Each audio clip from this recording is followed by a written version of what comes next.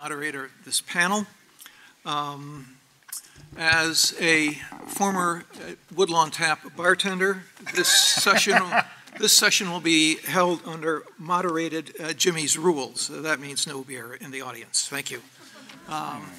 Beyond that, I do want to thank the college, John Boyer, for the invitation to be here today and to participate in this Taking the Next Steps program. I think this is a terrific program, and I mean that sincerely. I only wish it had existed way back when it was still below zero in January, whatever year. But today I think we want to look at the future, and I think the students at the University of Chicago, at the college, should be confident. A University of Chicago degree is a great door opener. From my own experience, I can say that I've never lost an interview because of it. I've never gotten the job because of it always, but I've always gotten the interview. And I think you should be confident when you look ahead that that's a very strong card in your deck as you go ahead. So after that, of course, it's all up to you. And that I think is a great part of this education, is to bring you to that point where you can engage in these kind of discussions and job-related discussions. So today I think we want to begin with the panel.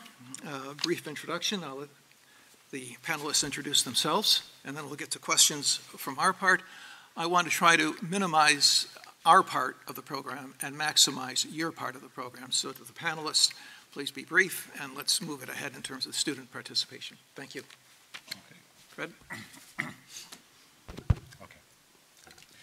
Okay. My name is Fred Tsao. I am the Senior Policy Counsel at the Illinois Coalition for Immigrant and Refugee Rights. Senior Policy Counsel means I'm getting old. What that basically means is that I run the policy shop there, which involves research, policy development, legislative drafting, advocacy work on federal, state, and local level on matters of concern to immigrant and refugee communities throughout the state. I graduated from the college in 1985, and I can't believe it's been 30 years. Thank you. Hi, my name's Cliff. I'm a managing director for strategy and operations at Teach for America. You'll notice two things there. One, Teach for America is not international, hence the title.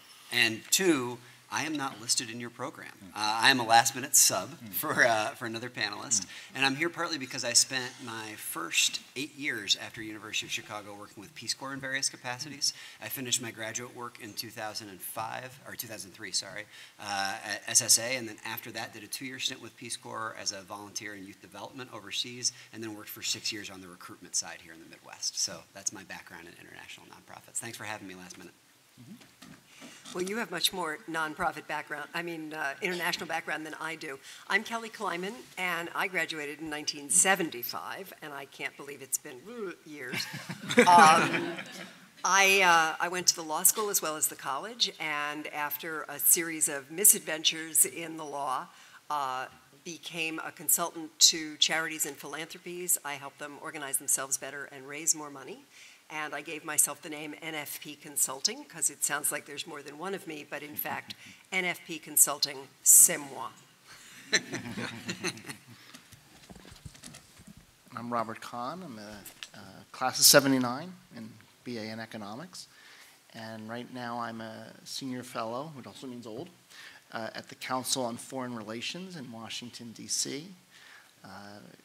One of the great things about that place is it forces you to interact with people who work on things completely different from you. So I'm, one of the economists there, work on the interaction of economics and political developments. So issues like sanctions on Russia, sovereign debt restructurings, and the like, and try and look for places where economics impacts on diplomacy or foreign policy. Thank you. And again, my name is Jim Pristup. I'm a senior fellow at the Institute for National Strategic Studies at the National Defense University. This is a small think tank that was set up 30 years ago by the Secretary of Defense at that time, Frank Carlucci. to serve as a long-term planning staff for the Secretary of Defense and for the Chairman of the Joint Chiefs of Staff. We also do work for the State Department, or my former employer. It's very much like the University of Chicago. They ask you impossible questions to which there are no answers, and you come up with the best one you can find. And to me, it's always very challenging. I've enjoyed the work, and so that's what I'm about. Now, we were given a list of questions that hopefully reflect some of the interests of the students, so let me try and go through them through the panel quickly so that we can get to your real questions and we can address them in that context. I want to minimize the time here for us talking, maximize the time for your questions and answers. So just briefly, to the panel, describe for us what the University of Chicago experience was like for you. I think we've all had. How has it helped you in your industry, and what were the challenges? What were the best times you had here? How did you use the resources at Chicago to help you get to where you are now? So, Fred, you want to start with that? I may not be the best person to start this. My career path was actually quite unusual in that, first off, I began college as a physics major and took 140 level during my first year and quickly washed out of that and ended up getting a degree in philosophy. Sounds like my law school adventure. Yeah, there we go. I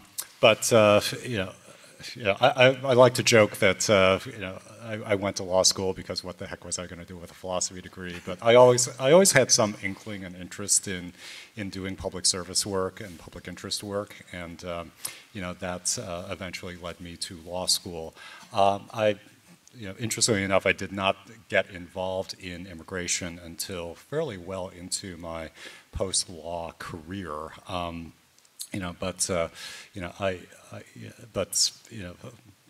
Things happen in life, and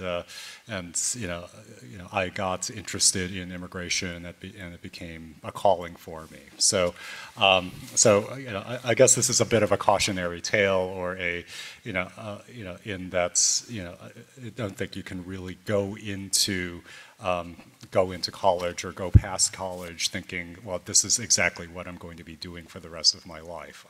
And certainly, I don't think that my career since college is what I anticipated doing. As it is, though, let life happen. I know the phrase, follow your bliss or follow your passion has been thrown about already today, but. I pretty much have stayed in the not-for-profit world in my entire career. I knew I wanted to give back in one way or another, and that's what I ended up doing. So, I would say with respect to my college experience, I think, getting the degree in philosophy, being able to think about the deeper questions and, take things apart in a really critical way, has helped me both in my law career and my career, doing public policy work. And I think that was my biggest takeaway from my college experience. Good. Yeah, I did my graduate work at SSA, and part of the reason I chose the program, I was coming out of social work experience here in Chicago, working at a drug rehab program on the north side. And I was really interested in the opportunity to go to a social work program that was interdisciplinary and allowed me to be able to not just be in direct practice social work context, but also learn across a variety of different spaces, including policy, admin, family support. And at the time, my intent was to be in direct practice social work for a while, but I still really had the interest in being in an interdisciplinary program. When I came back from Peace Corps, I took a job in recruitment at Peace Corps, really anticipating that would be a one-year gig, and I would get back to the world of social work. And 6 years later, I was still at Peace Corps, managing operations and doing recruitment work, and I'm still in the nonprofit administration space. And I think what I'm grateful for from University of Chicago is the fact that I had the opportunity to build a wide enough array of skills during that grad school experience that it really translated well in a number of different directions, and it set me up to be able to follow my interests and to be able to change plans and adapt, which I think is something that you'll find you do quite regularly during the course of a career. I'm still figuring out what I want to be when I grow up, and so I'm hoping that grad school experience will continue to translate into a few other contexts from here. Cliff, you're not the only one. Kelly? Yeah, right. Yeah, there's a lot of that going around. And, I don't understand how you guys can all be old and senior and stuff when I'm so youthful. I went to law school for reasons that now escape me. Partly because I wanted to go into politics, and by the time I was ready to go to law school, I knew I didn't want to go into politics, but I couldn't figure out what else to do. Partly because I wanted a credential that would keep people from condescending to me because I was a woman, which was more of a problem then than it is now, although it's still an issue, of course. And my experience in the college at the University of Chicago was such that I found the law school at the University of Chicago pretty easy. And that, I guess, will tell you everything about, the value of rigor in a college education. My career has taken enough twists and turns that I couldn't possibly have anticipated where it would take me. But at every point, the analytical skills and the rigor have stood me in good stead. I've also discovered that a variety of ambitions that I had earlier in my career, even before I started college, came back to fruition later on. So, as a high school student, I wanted to be a journalist, and 15 years ago, I went back to journalism and felt completely equipped to do that despite lacking a journalism degree because, hey, I went to the University of Chicago. I can do anything.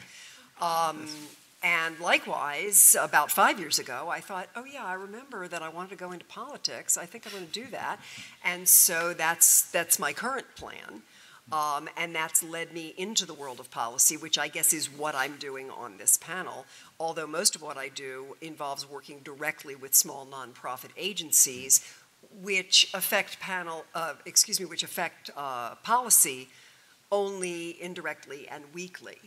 But I have always found not only that the U of C credential, but that the U of C training enabled me to do whatever half-ass thing I decided to do next. Fred? I think, a lot of the themes you're going to hear a lot, and you've heard them already, the sense in which we've all sort of experimented a while before finding our way, and that was okay, and that the skills that we learned here served us really well in our future jobs, and I would second both of those. I also started with a major, then I was sure I was going to be a mathematician, and one term of real analysis. What was the washed out? That was the phrase you used, Fred. Convinced me to investigate other ideas. That was the best thing that ever happened to me at Chicago because I spent the next year and a half kind of trying every different thing and exploring and testing myself, and with some success and some not such success, but I felt I had the space here to do that. And then I found an inspirational teacher in economics and thought, this is really interesting stuff, and it helps me solve practical, real-world problems, and I really like that. So then for the next couple of years, I pretty much took every economics course they would let me take. I had a liberal activist family, so I think there's still a sense in which coming home from school and telling my parents about the evils of rent control, they were sure there was an evil clone that had taken over their son. They tried to detox me, but it wasn't about ideology. It was about thinking about the world and bringing the skills to bear that I learned here. Even though I went on to grad school, I still think probably my Chicago training was the most formative for me. And economics is an interesting space because you can do a lot of different things with it, from public policy to more analytic pieces. And in many ways, you're using a similar skill set. And I've been fortunate. I moved back and forth. I've done government a lot, actually the majority of my career, sometime in the private sector, and now at the council, to try and step back and think about it and draw thematically. But I think what unifies it is a desire to apply the skills that I learned starting here to real-world problems in some way that hopefully is useful. Yep. Well, for my part, describe for us what the University of Chicago experience was like for you. And that's a one-word answer. That's challenging. I'll never forget showing up in the first quarter and being handed reading lists that would go on forever and said, well, basically you've got 8 weeks to do this plus write 3 class papers. And wow, that was definitely defined. That was a real challenge. But I think looking back on it, it's the analytical thinking, the way you were forced to deal with issues, to find them in your papers, et cetera, it's been with me the rest of my life, and it's helped me wherever I've gone, whatever I've done. And basically, after Chicago, everything else has really been duck soup. I've never felt really challenged in anything else that I've done beyond the University of Chicago. I've worked on Capitol Hill. Okay, I can do that. I know nothing about it, but I can do that. I went to IBM and ran their government's programs. I said, well, don't know anything about IBM, but I can do that. The same thing at the State Department, the Pentagon, and the think tank world. The rigor of thinking here, the clarity of thought and analysis stays with you forever. And it is an asset that very few people have. And when you think about that in terms of looking ahead, you have to be very confident of what you have in those capabilities. So, on to the next question. Well, let's see. Do you always want to go into this field? I think we touched on that. Let's think about that, along with, given the broad nature of the fields of public policy, NGOs, international relations, when and how were you able to find your specific interests within these fields? And how has your past experience helped you to get to where you are today? Well, you want to start with Fred on that one. Yeah. Well, yeah, I can. Well, you've taken the brunt of it. Maybe the other end of the table. Oh, that's right, Rob. It's up to you. Well, in some ways, we've already touched on it. I do. One of the things I'm struggling a little bit to see how to form this. I suppose I'm here, I guess, along with others, to talk about the think tank part of the world and what these kind of careers offer to you, and sort of how you link it back to school. And I think one of the things I would stress, and I'm kind of preempting a little bit the future questions, but I'll tie it in a little bit, which is these are great institutions for first jobs because they also, like your time in Chicago, are going to broaden your experience. They're going to give you opportunities to do other things. We hire a lot of people, for example, at the council, and at some of the other places I've worked, like the Federal Reserve Board, we've hired people to come in as research associates, for example. And in some states, we're asking them to continue to be students. There's a certain amount of scut work you do in these kind of jobs, but we also try and give you the opportunity to do analysis, to explore, to stretch yourself in ways that you haven't been exposed to. And those make them great two-year jobs, not something you want to do necessarily the rest of your life. But we have people who come that stay a couple years and then go off in a direction they never imagined. And that's great, and that's successful, and hopefully the time there help a lot. And just to echo what I said before, I think not only is, I would say, being here and teaches you the skills to really thrive in those type of jobs, but it is a real accreditation. I do a fair amount of hiring for our institution, and a Chicago degree definitely catches people's attention and gets you the opportunity to have that interview and to make your case for it. So I do think, it is a natural for many people who are interested in the public policy field as a first opportunity, and it will be probably a natural fit with the experience you've had so far.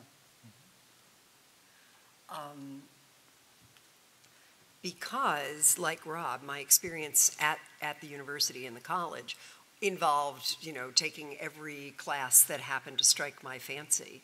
I came out of the college a generalist, and although law school intends to sharpen your mind by narrowing it, it failed to do that for me. And so I've remained a generalist, and what that means is that this question for me is a little strange. How did I find my current path? Well, my current path is the width of the interstate highway system. I work in a wide range of substantive fields because I'm a process person. I go into nonprofit agencies and say, okay, how are you doing what you do? Why do you do what you do? Are you succeeding at doing what you do? How do you know? And those are questions that are the same whether I'm talking to an agency that deals with victims of domestic violence, or an agency that serves immigrants and refugees, or an agency like Greenpeace that is determined to change policy by putting bodies on the line. And there are disadvantages to being a generalist to that great extent. When I decided I wanted to do more policy work, people wanted to know, well, what's your field? And it's like, well, my field is the world. And I've had to narrow it a little and start focusing on court administration and criminal justice so that I could play in that particular narrow environment. But I value the ability to jump from one environment to another. Echoing also Rob's point about post-college opportunities, I was on the founding board of the University of Chicago Public Interest Program, and probably many of you know that the program places recent graduates with nonprofit agencies here and in Washington. We keep intending to expand even further for one-year fellowships that are, you know, based on skills, whether those are in computers or in, you know, data crunching or what have you, and it gives you some exposure to some of the many, many opportunities there are in public service. And that's the best thing I've done since I got out of the college, because it's an opportunity I wish I had had as an undergraduate. Perhaps if I had had it, I wouldn't have had to go to law school. So the Peace Corps is kind of a quirky federal agency. When John F. Kennedy and Sergeant Shriver started it, the idea was that it wasn't going to be this staid bureaucratic agency where people could stay for years, and so they limited the amount of time you could work there, which leads to short institutional memory, but it also means that people are consistently coming in and out. So when I was done at Peace Corps, I had spent 6 years there, and I knew I had to find something else. I was at the end of my tour, as they say. I couldn't keep going there forever, right? And I surveyed a lot of different areas and fields trying to figure out, like, what is the next thing I want to work on. And the reality is, for my entire career, social justice has been the focal point and the key thing, right? And what I saw consistently, whether I was working in drug rehab in Chicago, at a youth drop-in center, or in community organizing on a little island in the South Pacific, was that education was the driving force of inequity. And the reality was that zip codes still determined the quality of an education in our country. And for me, that was not an acceptable state of affairs. And so Teach for America was an opportunity to do something about that. I have a 5- and an 8-year-old. I live on the west side of Chicago. They are CPS students. And I would like to have a system that gives an amazingly quality education to every single kid that walks into a classroom, right? So for me, I think that was the trajectory, is that to me, each and every step was always about justice, and it was always about equity. This was just the next opportunity to be able to do something about that, and to be able to play a role in it. Well, for me, there are a number of different ways to answer the question. I won't answer it directly, though. Let me actually go back to a part of the previous set of questions, which was, the best part of my college experience. Looking back, I actually think one of the best things I did was to volunteer at the Mandel Legal Clinic. Yes, crossing the Midway. Oh my God, going to the law school.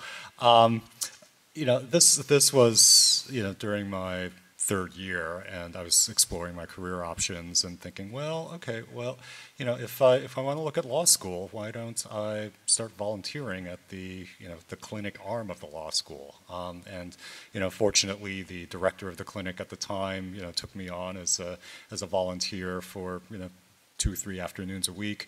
That ended up turning into a work-study job, which was nice. But it also gave me some nice exposure to the possibilities of what can be done with the law. Whether it's mental health or employment discrimination or or what have you. And I think that exposure helped set me on the path that I ended up on, though in a very specific direction. So I guess to follow up on Rob's comment, if there is a certain area of interest that you have, with respect to public policy or law or or work in the not-for-profit world, one of the best things you can do is find an organization or find a community that's, that works for you, and start working there. Make yourself available. Whether it's weekends or certain afternoons or mornings during the week, or finding internship positions. Just get yourself out there, get the exposure, get the experience, and get your name out there. And that's, that will enable you to, refine your direction and hopefully guide you in the future. Can I just jump back in on this for Yep, one sure, second? go I'm ahead. sorry to recontract, but as our speaker did, I'll circle around the topics of it. I mean, we're all sort of touching on this theme, that all of us, it sounds like, are doing something very different now than we thought we were going to do coming out of college. We're doing something very different than we probably thought we were doing 5 or 10 years ago. And that's great. That's a positive, right? And someone else coined the phrase earlier today, embracing chance. And I really liked that because it's sort of the positive element of all of this, that things will surprise you in unexpected directions. You're building a skill set that allows you to take advantage of it. And it sounds like we also all have stories where that happened to us. My particular one, which was real serendipity, I was at the IMF in one of my early jobs, and I was working on, literally there was a crisis in which the building was empty. It was right around the holidays. And I was like the only guy in the building. And so they literally came to me and said, we'd like you. In this case, it was to work on Korea in December of 1997 when they were in the midst of their economic crisis. Not because they trusted me. They felt I had the skill set. And as I said, I was about the only one left in the building that day. So I ended up spending 3 months in Korea working with them on a debt restructuring plan. And a lot of the work I did later came because of the experience I had and the stories that came out of that.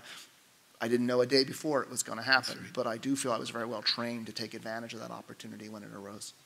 And I think I want to build on that as well. I guess I've always been interested in international relations, and part of it was because of my family from Poland. A lot of what happened in the Second World War affected a lot of our family. And so that was always part of my growing up, sending care packages to Europe or to Ukraine, Soviet Union, Ukraine, etc. So I'd always been interested in international relations, but my focus changed about 180 degrees from the far east of Europe to the far east of Asia here at the University of Chicago. Actually, I was trying to figure out how do I get out of graduate school. I had been studying Europe for about 4 years, and it was getting kind of boring. And so I decided, well, okay, enough's enough. But I felt that I also owed my dissertation advisor at that time an explanation. And so I tried to think it through. How do I get out of here? And so one night it hit me as I was tending bar at Jimmy's, was that I've got the answer. I'm going to go in and tell the boss, well, boss, I'm becoming more and more interested in Asia, but I don't know an Asian language, and therefore I can't do a Chicago-like dissertation on Asia. And I said, wow, I was really persuaded of my own logic. And so I called him up, and I went to see him, and he was a professor of Japanese ancestry, Akira Irie, very famous diplomatic historian who wound up at Harvard. And so I told him the story, and I said, and so, boss, I'm out of here, right? And he looked at me, and he said, well, are you trying to tell me that you want to study an Asian language?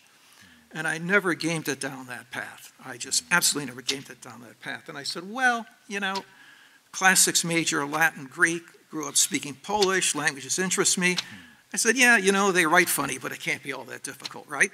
So the next thing I knew, he picked up the phone, called Ernest May at Harvard, and said, do you have any extra money in this Ford Foundation language study program? And he said, yeah. And he said, we give it to this guy. And so, I had no idea that I was going to spend 30 years of my life working on the Asia-Pacific region.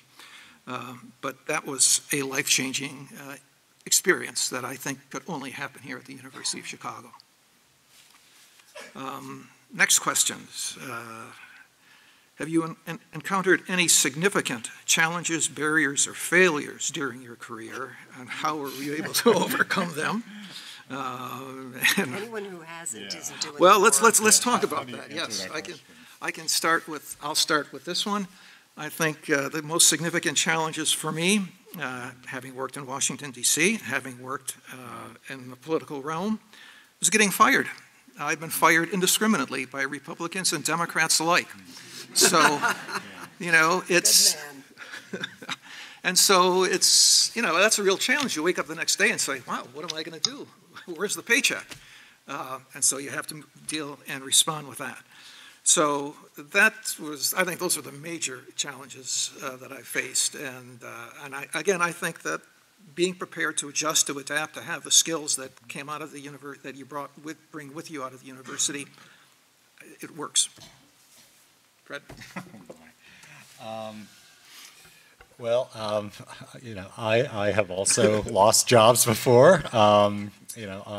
Actually, one of my major turning points was 5 years out of law school, deciding that I didn't want to practice law anymore. I was at a legal service outfit outside of Chicago, and I had reached a point where I'd had enough. I was seeing too many of the same problems over and over again, and in some cases seeing many of the same clients over and over again with the same problems, and nothing was getting done to change their lives or their or the underlying conditions. So, and unfortunately, the opportunities for making more systemic change were not arising in my current job. So I left.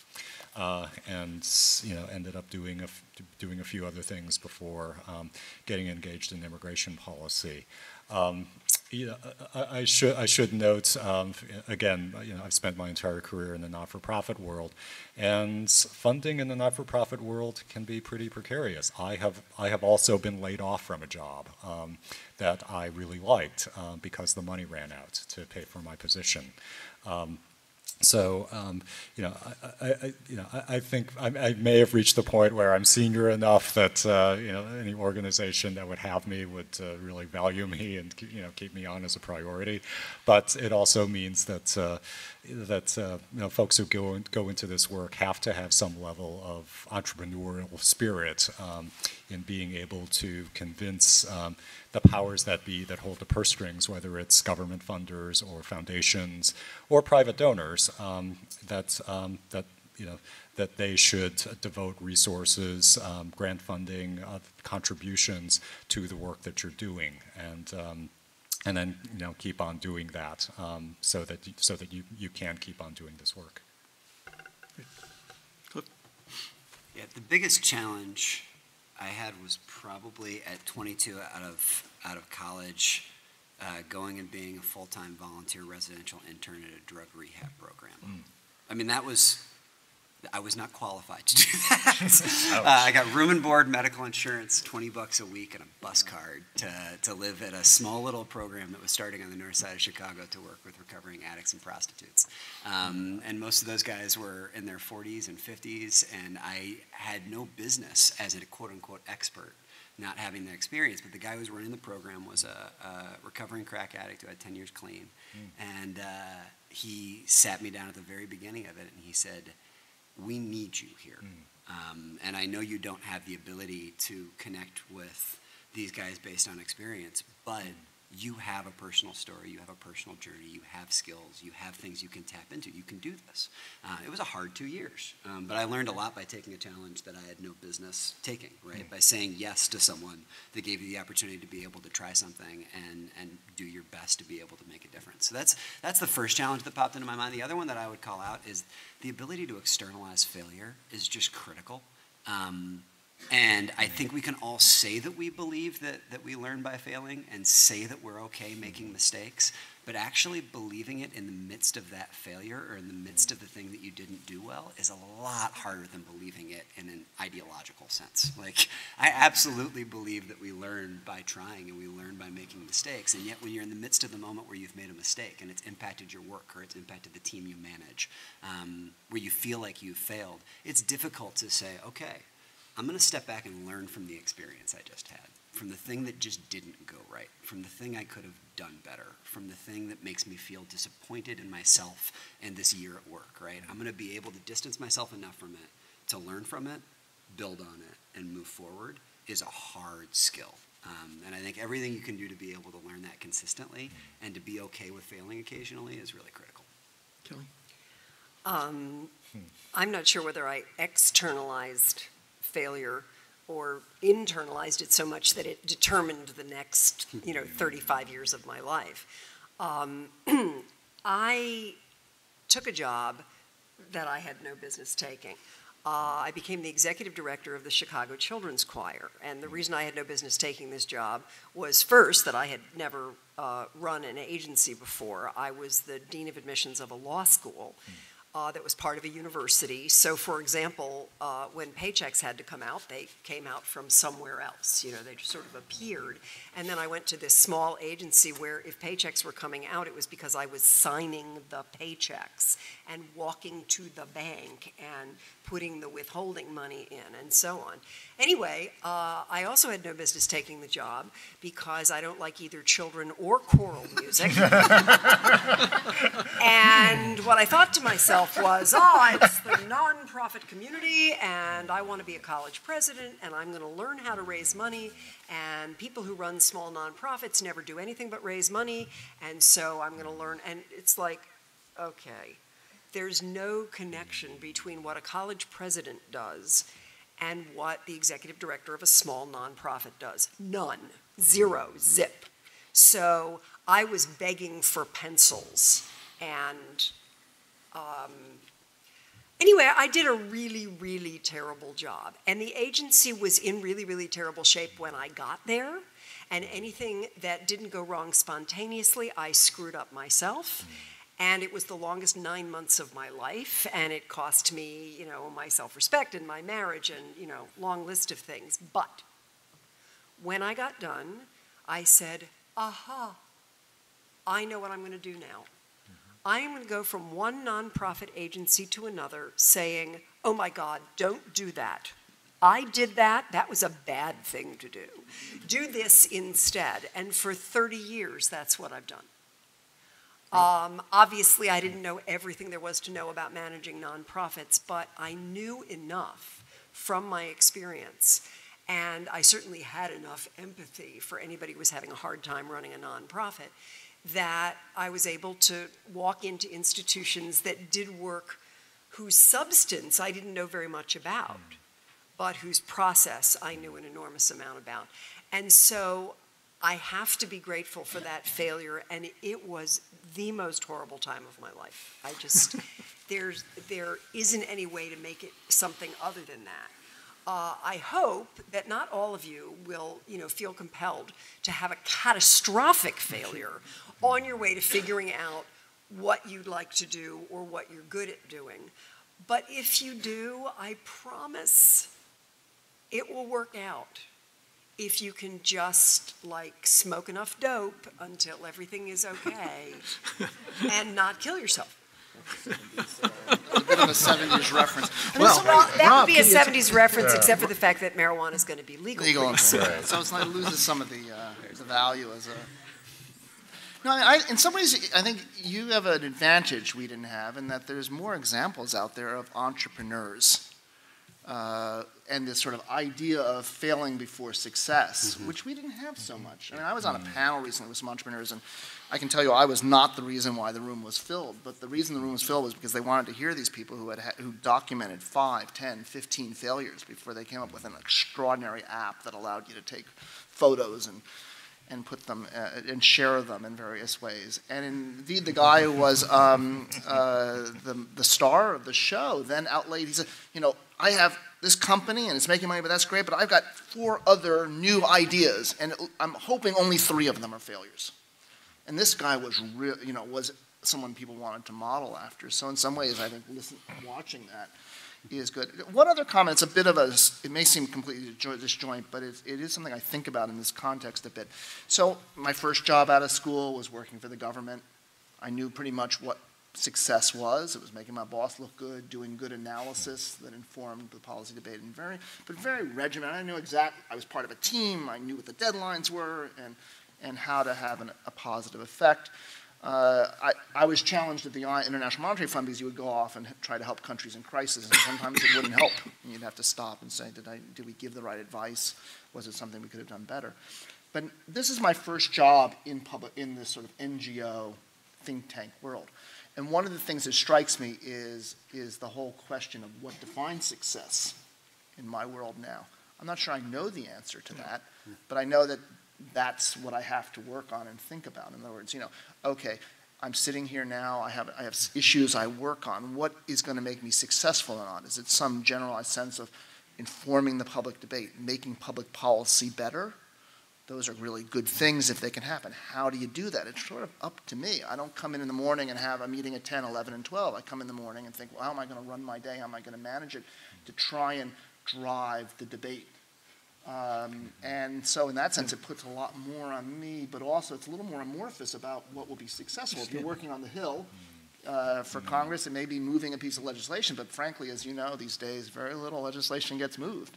And so you have to think, how can I make a positive impact to these things? I think these are important, challenging questions, but I think we're in a space here now where sometimes they can be pretty hard to really figure out what that is. Let's try to move quickly through these next series of questions. Briefly, what are the best ways for people to approach the field that you're in? How do you suggest going about gaining appropriate experiences?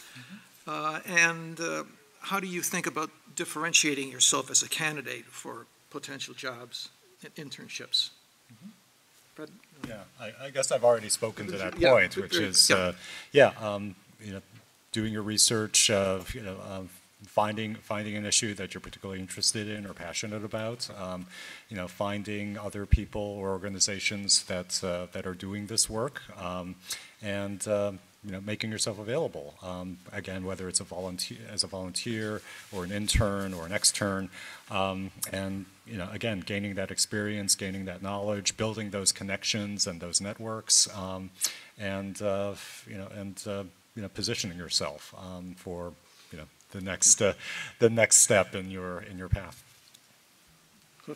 This is going to be a huge surprise, but I think that Peace Corps and Teach for America are both great things to consider when you graduate from college. So there is that option. I do think my background a little bit was in theater in college, and since then on and off. And when you hang out with actors and directors, one of the things they will often say is always say yes. That's their advice. Always say yes. Like you get the opportunity to do something, always say yes.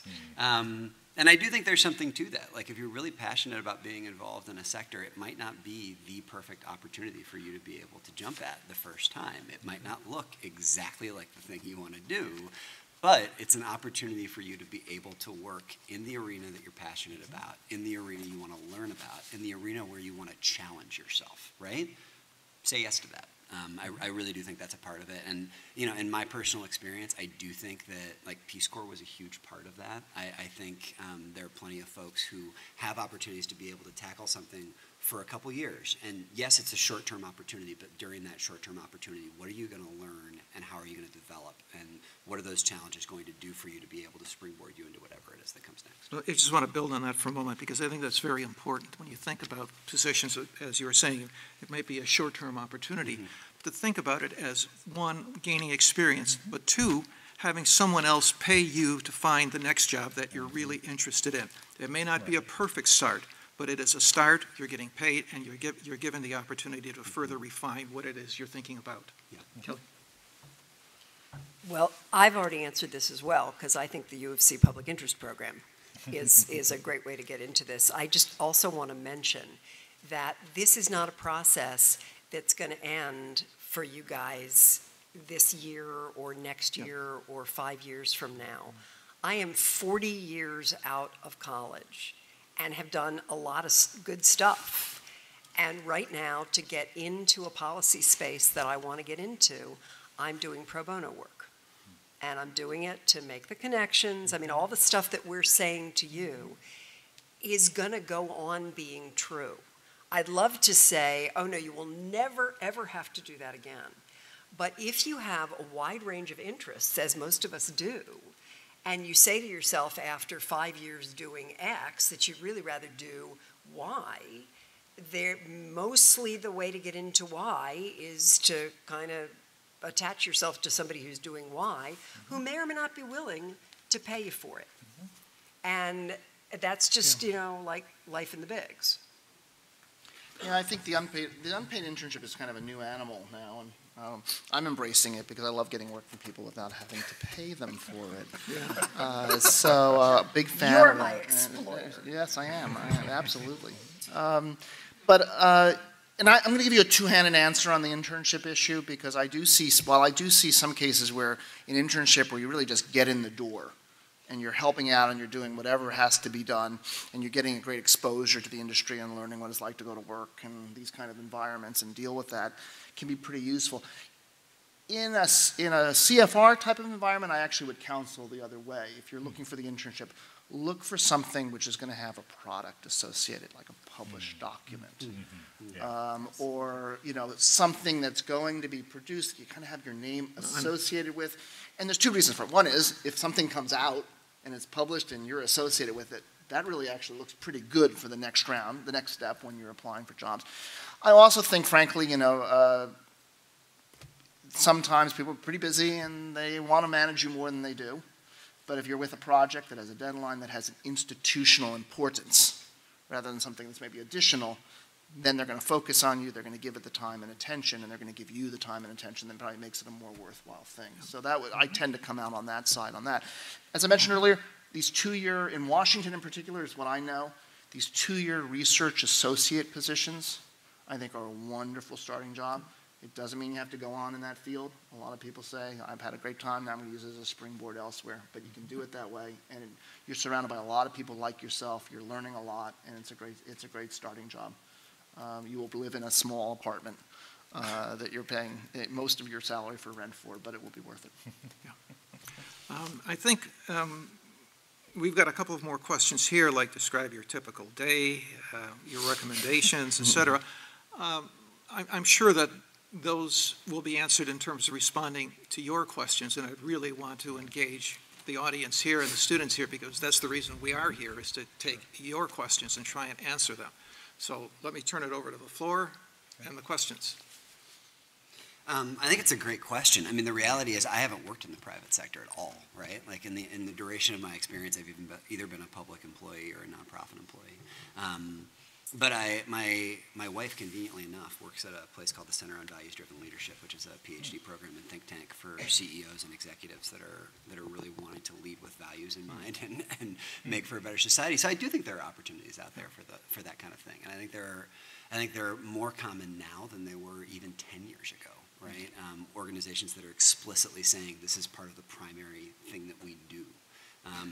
At the same time, though, I don't know that I'm an expert as a primarily nonprofit employee to talk about what it can look like. There's a real tension on this question in my over on the economic side because I got went to the Fed because I wanted to do public policy. I got involved in all this developing country debt stuff. I loved it. I thought making a difference and so on. So I think it was a public policy drive for me. But at some point decided I wanted some diversity experience. Ended up taking a private sector job. To be also very candid, it was a midlife crisis. I wanted to go abroad, and it allowed us to live in London for years, which was really cool. So I'm really glad I did it. But but still, to the extent that public policy positions are still sort of what I kind of still have inside me the desire to do. I am intrigued by this debate. You'll see it with Helen Warren and some of the other commentary on the Hill, where she's been very critical of people who've been nominated for high-level positions who have primarily financial sector experience. I have to be honest with you, there's still that tension there. There's still this idea, while there's sort of acceptance in the broad level of an idea that moving back and forth between public and private can give you a breadth of skill that can actually make you better at doing public policy in the future, and I absolutely think it is true in finance and in international financial issues. I think I am better for having had some time on the other side of the table.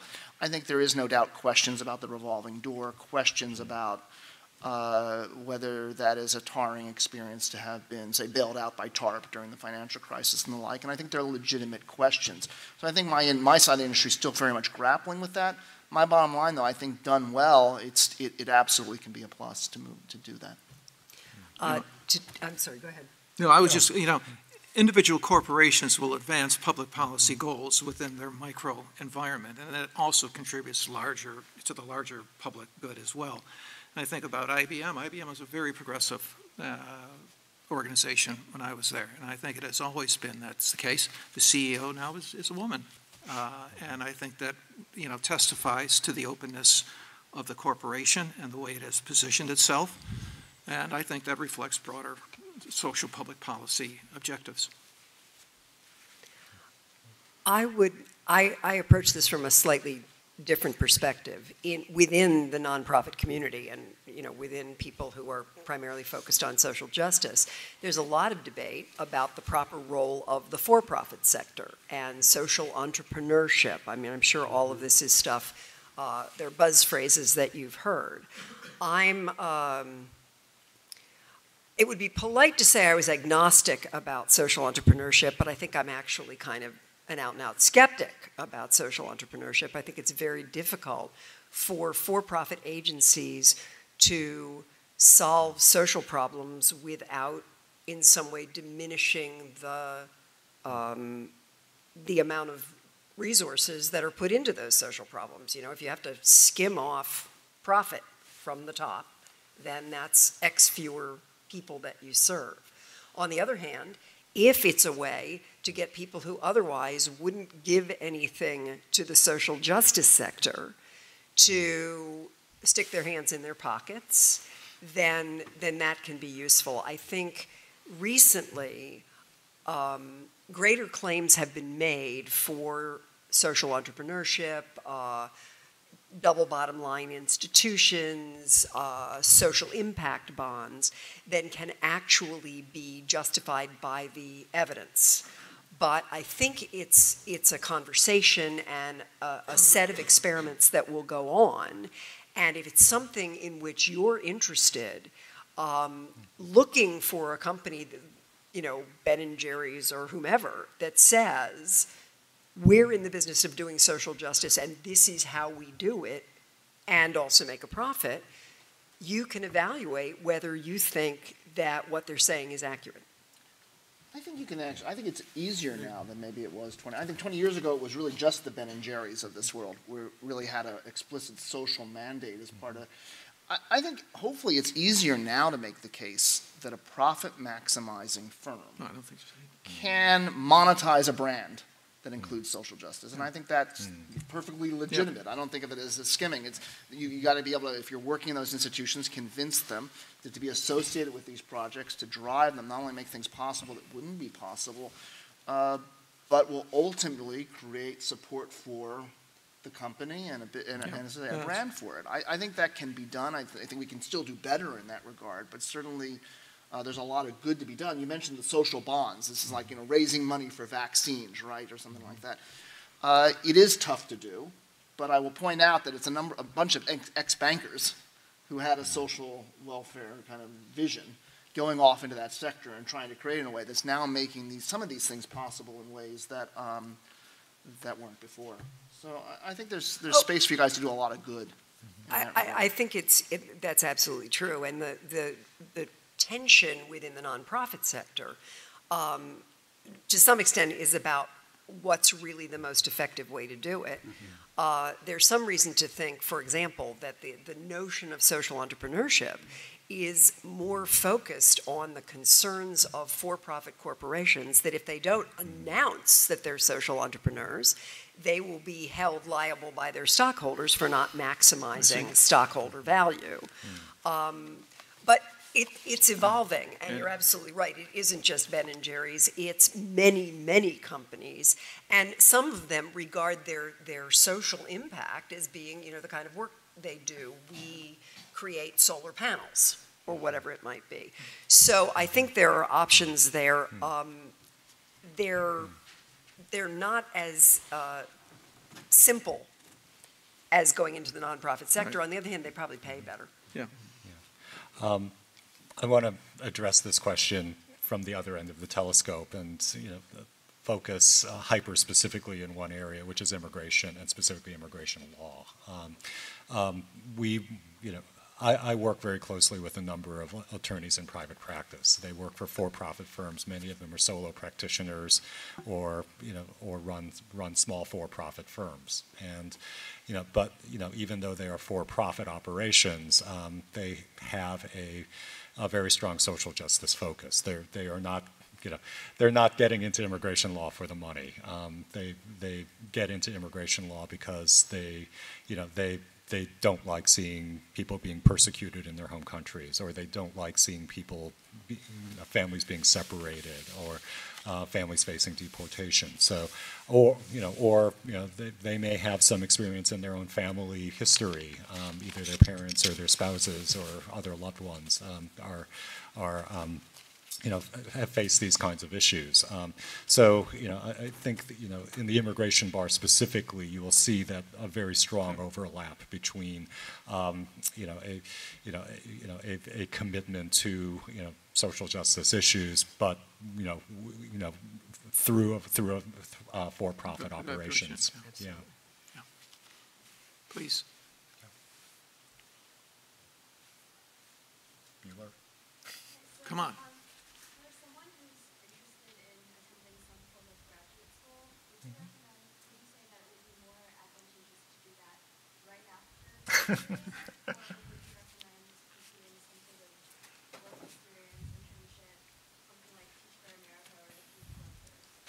Let me jump into that question. I actually think it was a mistake for me to go directly into law school right out of college, and I ended up taking a year off of law school to basically make up for that. I just wasn't ready for law school. And it's becoming increasingly common for people to, graduate from college, take a few years off, explore their options, and then go to graduate school or law school or professional school. I don't think there's anything wrong with that. I kind of wish I'd done that myself. Having said that, if you are ready to go into a graduate program right out of college, more power to you. Go for it. At the same time, you have to think also about, going into the job market, or finding other support if you do not go into a graduate program right out of college. A lot of people work. I worked during my year off of law school. I found a nonprofit organization, back in the city where my parents are, and worked there, and actually had really wonderful experiences there that refueled my interest in going back to law school and pursuing the law and policy as a career. Anyone else? I was really grateful that I did a couple years before I did graduate school, and I think part of the reason for that is, if I don't know what I want to be now, you can imagine how little I know at 22, right? I do think you have the advantage, first of all, of bringing back to the academic context practical real-world realities that you can check a theory against, right? That's not how it played out in the nonprofit where I worked at, or that's not how it played out in my direct practitioner experience. And I do think that's really valuable. And I also think that sometimes you learn about yourself or an arena that you're passionate about that you just didn't anticipate you were.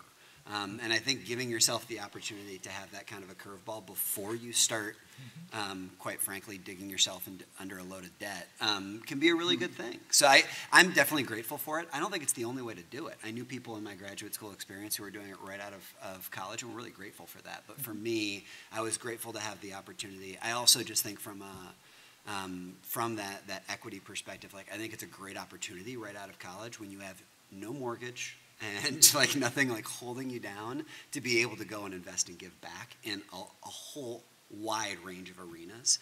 And that's a unique window to be able to do that. As somebody who served in Peace Corps a little bit later in my 20s, the most common groups that were there were people who were right out of college and people who had just retired. Because those are windows when you're like, hey, guess what? I'm not tied down. I can do this. And there aren't a lot of moments in life like that. So I think take advantage of it when you can. I'll just speak for myself, and that is, I went directly in from a BA to the master's degree. I was pretty confident this is what I wanted to do. I was interested in international relations, and I wanted to advance my understanding and theory of international relations. That said, it was definitely time for a break after that master's degree. There was no doubt about that. I'm certainly glad that I did. Yep. Yeah. No, I also went straight in afterwards. There's no right answer. I too probably would have taken a break. I had an interesting experience with my former research associate who took the break, decided then she wanted to go to graduate school in economics, was passionate about that. I worried about her sanity, but decided to support her. But she didn't have the math she felt she needed. There's a lot more math in economic grad school now than there was when I was there. And so we paid for her to get some math on the side. I don't know that it made her weekends fun, but I mean, it was also a good example. I mean, to the extent you worry that these kind of jobs, these kind of experiences can take you away from the academic intensity that you need in a graduate program, it doesn't have to be that way. And I think that, I don't want to take too much credit for it, but I do think both the job, but coupled with the fact that she showed the dedication of taking the additional courses to help prepare, actually helped her get into the program she wanted to get into. So it doesn't have to be a trade-off in that sense. Other questions? Come on.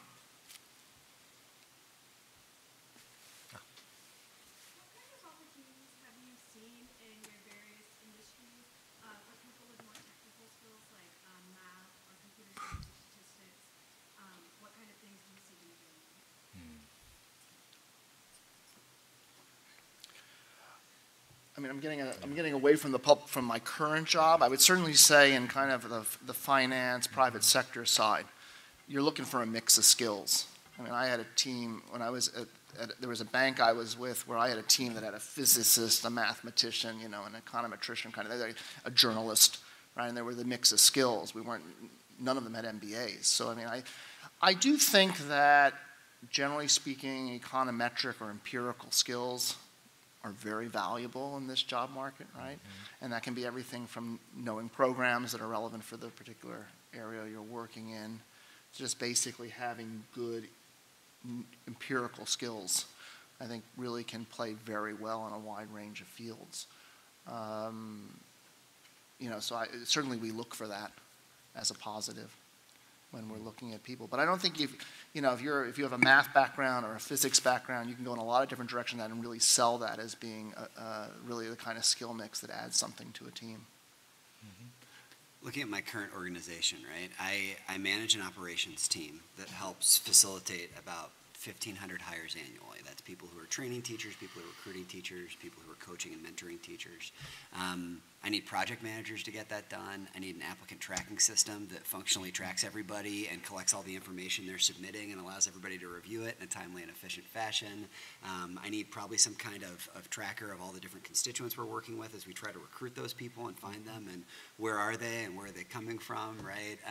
There are people who are working just in the IT realm in our organization. There are people who are working in more of a research-focused area of what does it look like for us to teach STEM effectively, right, nationwide. So you've got, that's a wide variety of things just in one relatively small organization. I mean, we're talking about a place that has 2,000 or 3,000 staff. Like in comparison to IBM, it's certainly small. In comparison to the other places where I've worked, it's pretty big. But I think that gives you a sense of the fact that that's a wide variety of skills that are needed. And I want somebody who's got some of those hard operational skills to be able to be a partner and get our work done. Because sometimes, as a manager, I might not be the one who has it, right? And so I really need those people to be working at our organization and being involved. Yeah. For my organization, I can think of two specific areas. One, Cliff already mentioned IT, database management, website management, social media, all the entire, the entire internet presence, as well as just maintaining our computer networks and all of that. And a lot of nonprofit organizations would like to have better infrastructure in that respect, but can't afford it. So to the extent that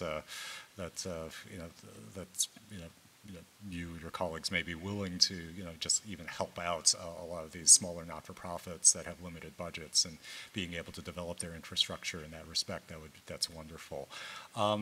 Another specific area, and I'm thinking in terms of one of my former colleagues who is just a math whiz, is there is a certain need in public policy for just plain old number crunching, whether it's demographic research or reviewing electoral data, which is something that we do quite a bit.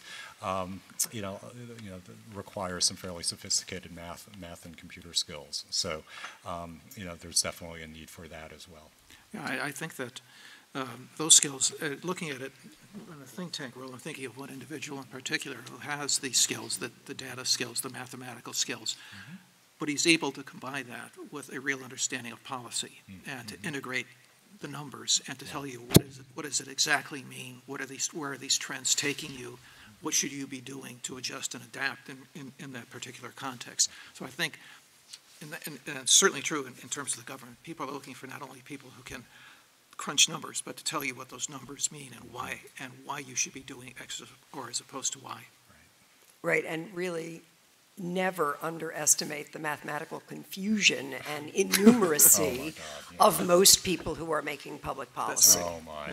They don't know what the studies that they're looking at mean.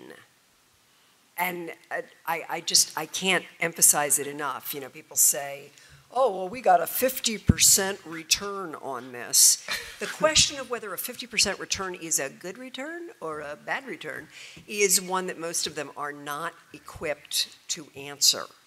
And, you know, people with essentially basic statistical skills are bonus babies. So if you're an actual mathematician, this may be beneath you, but there's not nearly enough understanding on the part of the lay public in general and elected officials in particular of the meaning of the data they're looking at. And anyone who can help them translate that is a prize. I think that's a really great point. You know, so we had a roundtable a couple weeks ago on big data, right? And how it's changing. In this case, it was the intelligence world, right?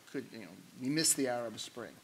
So could we have done better if we were monitoring how people were using social media, whether they were even canceling reservations to go out because all of a sudden they didn't want to be on the streets, things like that. This is a whole new world for a lot of old industry types like myself who don't get it, don't have the skills necessarily to bring it, but realize there's this tremendous wealth of information. We're trying to kind of bring Moneyball now to all these other areas. And so people who have the skills to do that can bring a lot of value now to a lot of the public policy debates. It's a very wide open area.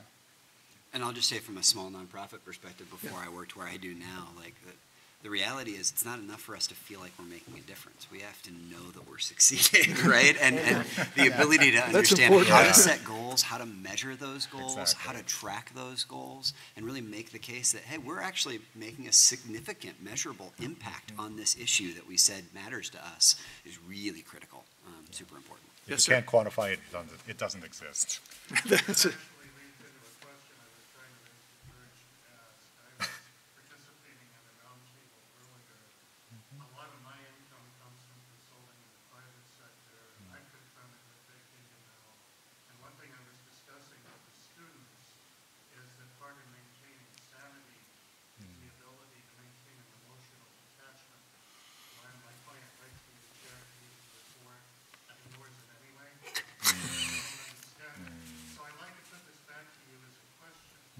Did you have to go through any sort of personal process to develop an emotional attachment on your own part, or do you still feel the pain when you deliver your report and it goes nowhere?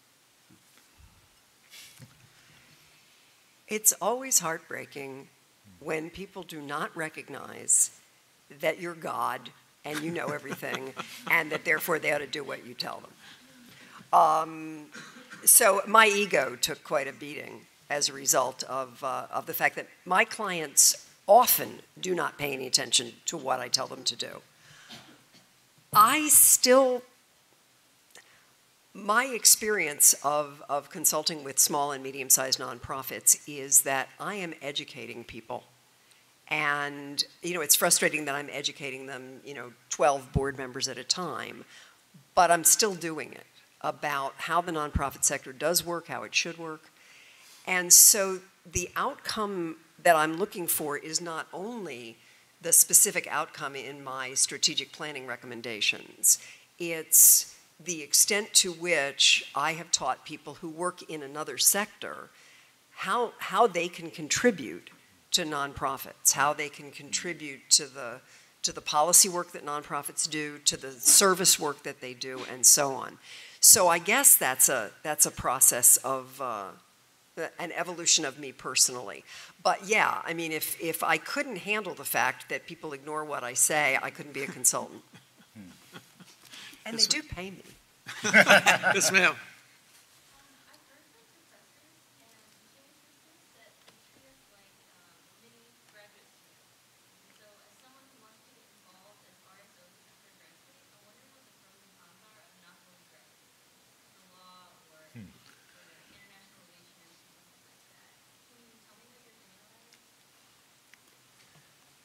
Well, don't go to law school the way I did. I don't regret going. It was wonderful in many ways, but I clearly remember in the middle of my second year in law school, I was watching the movie The Producers. And Leo Bloom says, I spend my life counting money, other people's money, people I'm smarter than.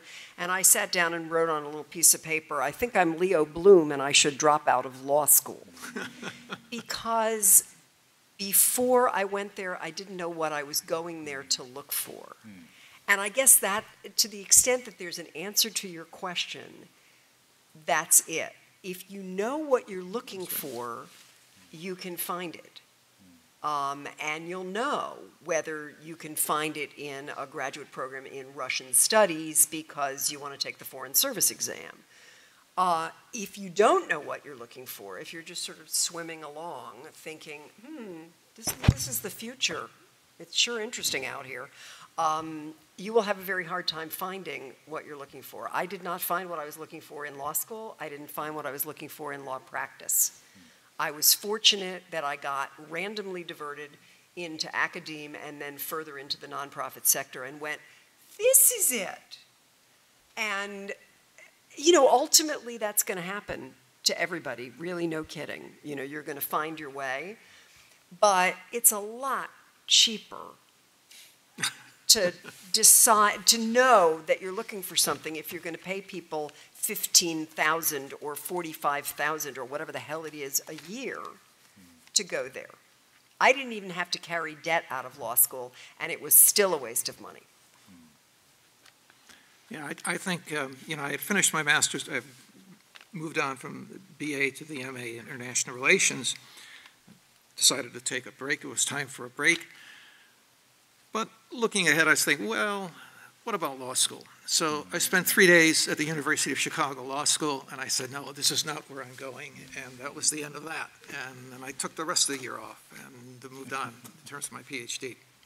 So I think it really is important. If you know what you're doing, that's the key thing. If you're just kind of floating around, it's not a good place to be in terms of making those kind of decisions. I don't think it's a matter of finding a passion. I think it's a matter of identifying a passion. And that's not simple either, but it's already inside you. I mean, like Cliff, everything I've done in my life is about social justice. And if I had bothered to sit back and say, oh my God, I've been working on left-wing political campaigns since I was 8 years old, it would have been clearer to me that everything in my life was about social justice. So, you were not born today or even yesterday. And there are already things activating your life that will tell you what the next step's going to look like. And I know that sounds like one of these Zen retreat things. But really, really, you already exist. And that person, the only obstacle to becoming the person that you're already in embryo is saying to yourself, oh, I couldn't possibly do that. I did not become a journalist because I said to myself, I couldn't possibly do that. That was just idiotic. I don't know why I thought I couldn't do that. I didn't go into the theater because I thought, I couldn't possibly do that. So if you figure out a way to get the I couldn't possibly do that out of your brain, it will be clear to you what it is that you want to do. But as you said earlier, it's not that you're necessarily going to be perfect at it. Right. No, Maybe no. that you learn from it that is something different. And that's okay, too. You have to be willing to take those risks. Yes, sir. But do it.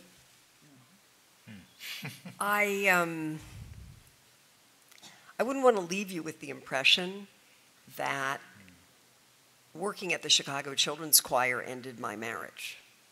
It was, an agonizing experience, which turned me into a raving harpy, and that ended my marriage.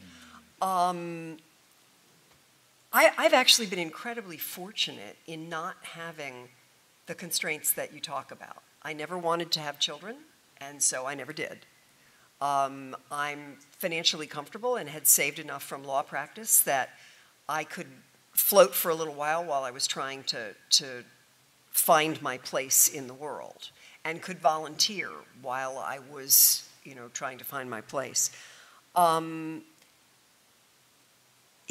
were, and I'm sure this is true of everybody, there were a couple of givens. I was never going to leave Chicago. I didn't grow up here, but I came here. I've been in love with it since the minute I got here. And, I was thinking about being a college president. I thought, well, I'm not going to do that if I have to go to, South Dakota. And the truth was, I wasn't going to do that if I had to go anywhere but Chicago. In fact, I was really only interested in being president of the University of Chicago. And, as that didn't come along, I had to think of something else. So I'm not sure quite what I've told you. I guess I now experience my life as an integrated thing, that my personal passions and my professional passions have come together.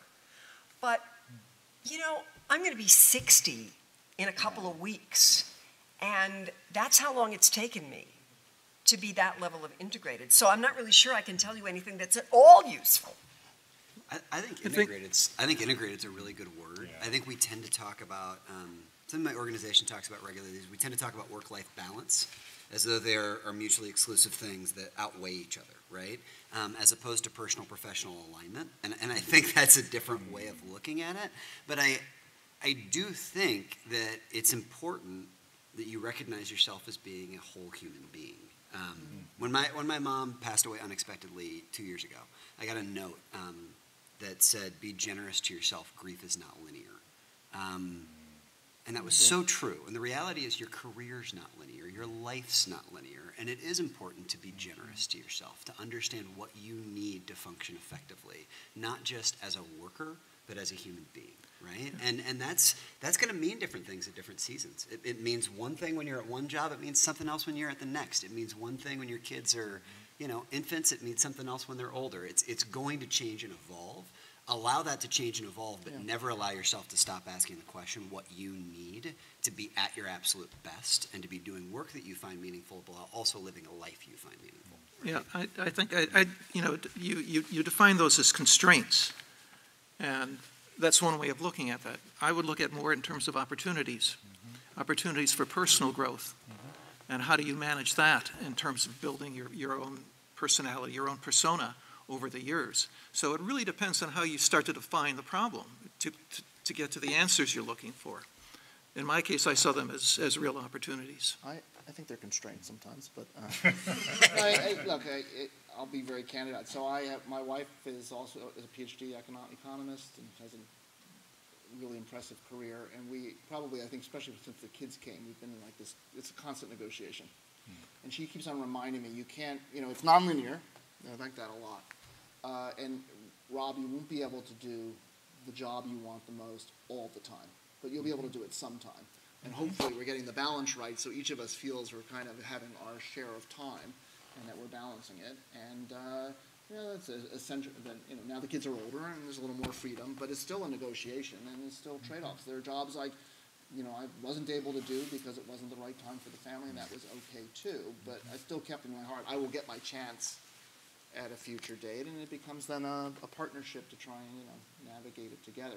I will say that the one thing that your question resonated with me was this move to London that I did, which was a midlife crisis, totally. I remember at the time I was absolutely sure there was no way we were ever going to do this. We couldn't possibly move abroad. It was too complicated. The kids were in school, and to some extent it was a leap of faith, just move. And we got there, and we did find schools, and no one died.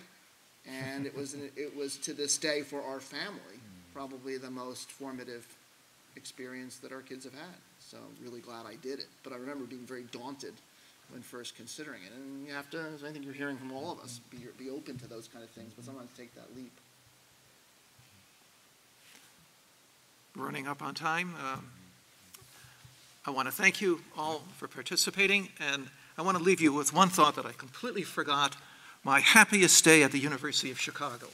Now this goes back a while. So I'm about 3 days before my PhD exam, okay, the oral exam.